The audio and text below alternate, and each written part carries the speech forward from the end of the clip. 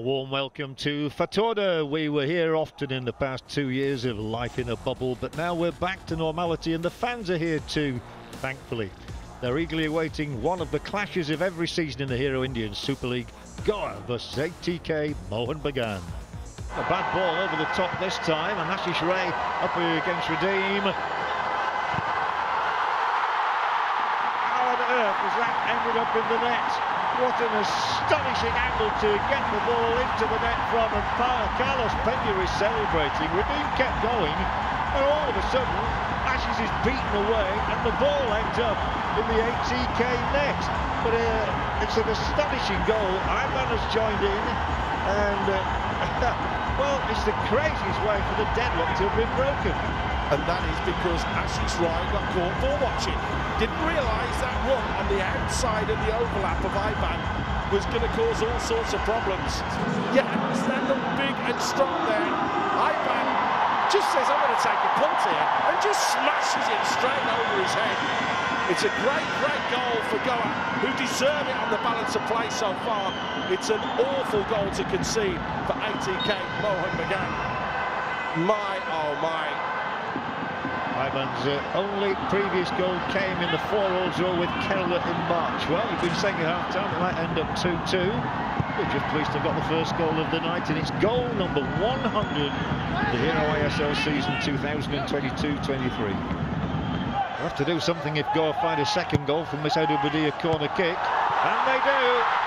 And the big man, Faresh, he's come all the way from Syria to head the ball into the ATK Mohun Bagan net with goal number 101 of the season. And maybe Goa are going to make a bit of history here by beating ATK Mohun Bagan for the first time ever. Don't argue with that. Come on as a sub. Again, substitutes very much on top.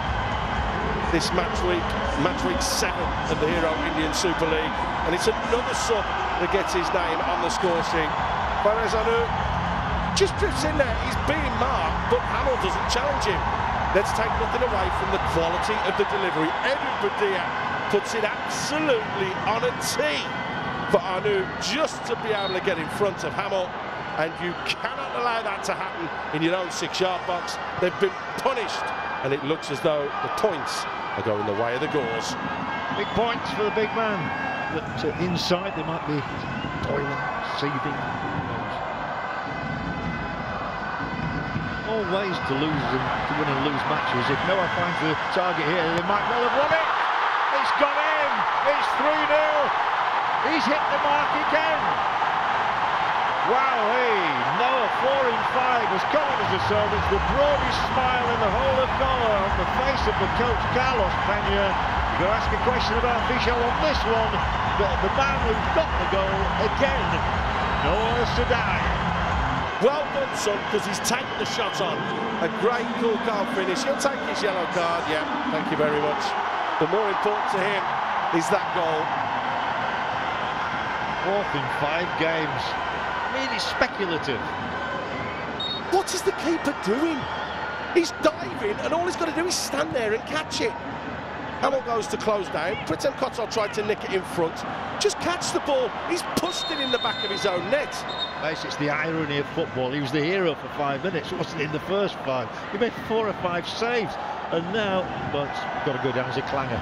But that's the second one in this game, John, and he's cost them. He's cost them. If he stands up for the second goal, there's no problem. That one, he stands there and catches it or does something with it. They're still in this. There's only a goal in it. 3-0 it finishes. 3 points for FC Goa.